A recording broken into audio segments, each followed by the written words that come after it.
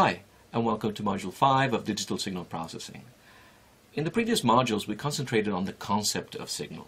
We looked at signals, we took them apart, and we put them back together. And now it's time to start addressing the second part of the story, the processing part in digital signal processing. Now, when we process a signal, we no longer simply analyze it, but we manipulate it and we transform it into another signal. There are very many ways to skin a cat, and probably even more ways to process a signal. But of all the possible ways, we're interested in the class of processing algorithms that go under the name of linear time invariant filters. Filters are simple and yet very, very powerful devices that have been around for a very long time, especially in analog electronics. And to think what a filter does, think of the knobs on your stereo with which you boost the bass or dim the treble in the music you listen to. In the digital world, filters have the added advantage that they can be implemented very simply on general purpose architectures. This is a rather long module, since not only do we need to define the filtering paradigm, but then we also need to understand how to implement and design filters that do what we want them to do. And in spite of the length, this module only scratches the surface of the world of active signal processing. We will leave for future classes concepts like adaptive signal processing or nonlinear signal processing. But I'm sure that this module will whet your appetite with respect to everything that you can do in the world of digital signal processing. The module is structured like this. The first three sub-modules will concentrate on the concept of filter and will characterize a filter in the time domain. We will illustrate the key points using a mock problem where we try to remove noise from an otherwise smooth signal. By now we know that the time domain is always only half the picture, and so we will spend modules 5.4 and 5.10 to extend the filtering paradigm to the frequency domain. This will allow us to define a class of filters called ideal filters that represent really the best behavior filter that we can think of. Unfortunately, ideal filters turn out to be too good to be true, and so we will have to spend modules 5.6 to 5.10 to explore the kind of filters that we can implement and design in practice. At first we will try to mimic ideal filters, but the method will show its limitations very soon. So we will introduce a new tool called the Z-Transform that will allow us to explore the full range of filters that we can design and implement. Finally, to wrap it all up, we will have a very hands-on module where we will talk about real-time signal processing, and we will show you how easy it is to implement real-time guitar effects on your PC. So let's get started with module 5 and let's make the acquaintance of our new friend, the linear filter. Hi, and welcome to module 5.1 of digital signal processing, in which we will talk about linear filters.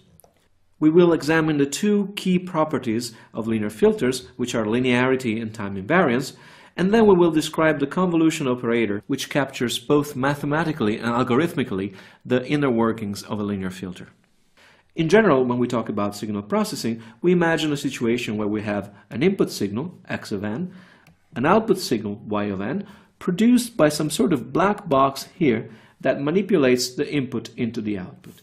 We can write the relationship mathematically like so, where y of n is equal to some operator h that is applied to the input x of n. Already when we draw this block diagram, we are making assumptions on the structure of the processing device in the sense that we consider a system with a single input and a single output. We could imagine a system with multiple inputs or multiple outputs. But even with these limitations, the possibilities for what goes inside this block here are pretty much limitless, and unless we impose some structure on the kind of processing that happens into this block, we will not be able to say anything particularly meaningful about the filtering operation. So the first requirement that we impose on a filter is linearity. Linearity means that if we have two inputs and we take a linear combination of said inputs, well, the output is a linear combination of outputs that could have been obtained by filtering each sequence independently. This is actually a very reasonable requirement. For instance, take a situation where your processing device is an amplifier and you connect a guitar to your amplifier. Now, if you play one note and then you play the same note louder, you expect the amplifier to produce just a louder note.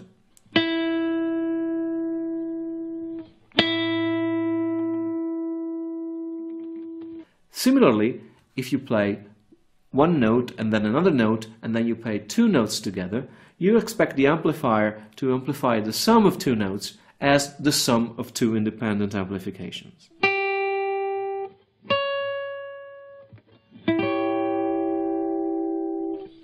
Now note that this is not necessarily the case in all situations. For instance, in some kinds of rock music, you want to introduce some distortion, and so you add a fuzz box that will distort the signal non-linearly to create very interesting effects, but that belong to a completely different category of processing.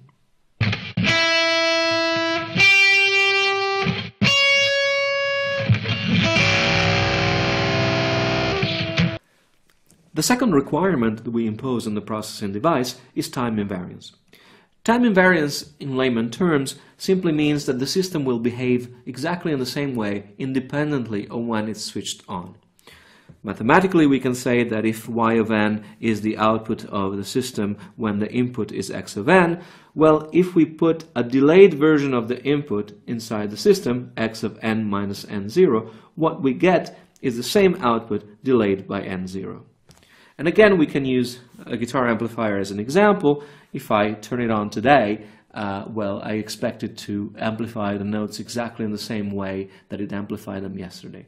But again, some types of guitar effects exploit time variance to introduce a different flavor to the music that is being played. For instance, the wah pedal is a time-varying effect that will change the envelope of a sound in ways that are not time invariant.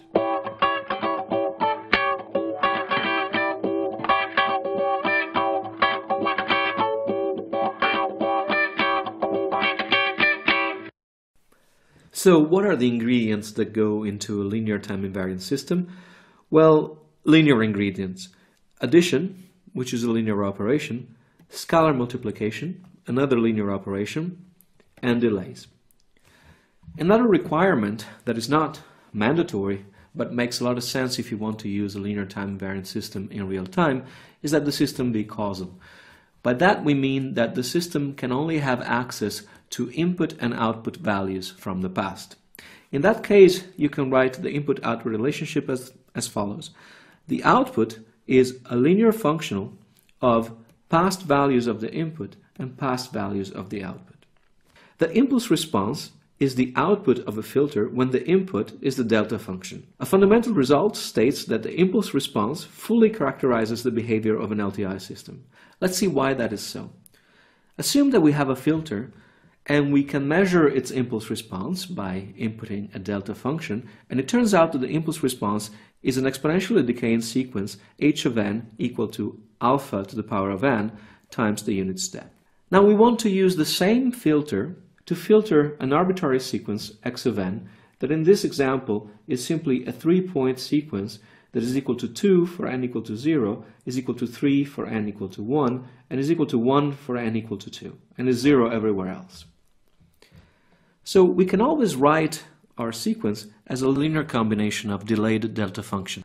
So in particular, for our example, x of n is equal to 2 times delta of n plus 3 times delta of n minus 1 plus delta of n minus 2. Now we know the impulse response, so the response to the delta, and by exploiting linearity and time invariance, we can compute the response of the system to the input sequence x of n just by knowing the impulse response. Indeed, we apply the linear filter to the linear combination of deltas, and by exploiting linearity first, we can split the operation of the filter over the 3 components of the signal, and by exploiting time invariance, we just sum together appropriately scaled version of the impulse response delayed. We can look at this graphically, and we see that when we filter the first component, 2 times delta of n, we get 2 times h of n. The second component of the signal is 3 times delta of n minus 1, and this gives rise to 3h of n minus 1, which we plot on top of the other response.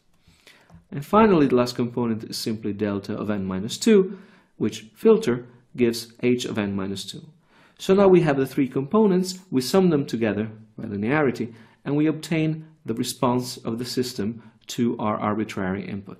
In general, remember that we can always write x of n a generic discrete time sequence as the sum for k that goes from minus infinity to plus infinity of a sequence of time delayed deltas scaled by the values of the sequence itself. So this probably seemed like a futile exercise in module 3.2, but now we see the usefulness of this representation because by linearity and time invariance we can express the output as the sum from k that goes from minus infinity to plus infinity of the values of the sequence times the impulse response, time reversed and delayed by n. This sum here is so important in signal processing that it gets its own name, and it's called the convolution of sequences x of n and h of n. The convolution, which represents the output of a filter given its impulse response and an arbitrary input sequence x of n, is actually an algorithmic formula to compute the output of the filter. The ingredients are an input sequence x of n and a second sequence x of n. And the recipe involves the following steps. First, we time reverse the impulse response. So we flip it in time. If it goes like this, then it will look like this. And at each step, from minus infinity to plus infinity, we center the time reversed impulse response in the current sample n. So we shift the time reversed impulse response by minus n. And then we compute the inner product between this shifted replica of the impulse response and the input sequence. Let's look at this graphically using the same examples that we used before. So we have an impulse response, which is a decaying exponential sequence, and we have a 3-point simple input sequence. We plot these three actors on a chart like this. We have the input sequence on top. We have the time reversed and the delay impulse response on the second panel. And here we have the inner product between these two sequences. So at each step, as I said, we center the time reversed impulse response on the current sample. So we start at -4 and we compute the inner product. Since the input signal in our example is non-zero only between 0 and 2, up to 0, fundamentally nothing happens and the inner product is always 0. And we can see that it was 0 for values before -4, and it will continue to be 0 until we hit 0. At which point we start to have an overlap between these two sequences and the inner product will not be 0. In particular, on the first step, it will be equal to this sample, which is equal to 1, times this sample, which is equal to 2, so the sum will be equal to 2. We advance another step, and then we see that the overlap involves 2 points now, here and here, and we compute their products and their sum, and we get the second point in our output sequence. Third step will finally involve all 3 points from the input sequence. We compute the product with the impulse response and the sum, and we get our third output sample. And the process continues like so. Now, since the impulse response is an infinite sequence, one-sided infinite sequence, from now on the inner product will always be non-zero and we'll have an output that will continue to be non-zero forever and ever. Finally, a few words on the convolution. The convolution is of course linear and time invariant because it describes a linear and time invariant operation. It is also commutative, which means that if you have two filters in cascade, you can safely invert their sequence and the result will not change.